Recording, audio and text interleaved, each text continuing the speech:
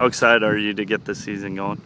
Well, it's been a long wait, and we're just talking to the guys after practice. Sometimes you have to pinch yourself because things can sneak up on you. You get so busy with the day in and day out, and all of a sudden, boom, it's game week, and now, in just a matter of 2 days, we're going to be on a bus going to play our first game.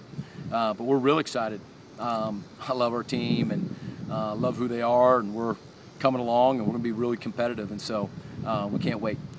Talk a little bit about what Tyler Moorhead has meant to your defense the last couple of years. Well, a guy who, in his first year of playing out here gets defensive, rookie of the year, pretty impressive, and he gets better every year.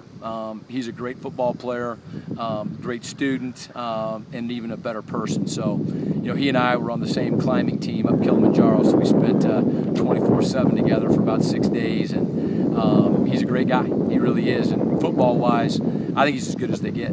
Just a fantastic linebacker. Being with him on the mound, did you really get a sense of how strong this guy is, how big he is? Yeah, he's really strong, but he's just physical and aggressive on top of it. Some guys look like Tarzan and play like Jane.